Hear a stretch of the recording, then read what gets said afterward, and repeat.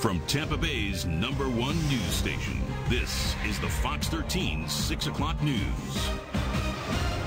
A second home is now in danger of being swallowed up by that hidden sinkhole in Seffner. Been practicing since the 1970s in Florida, and I've never heard of a sinkhole causing a fatality. And what crews are now planning to do to get to that massive sinkhole.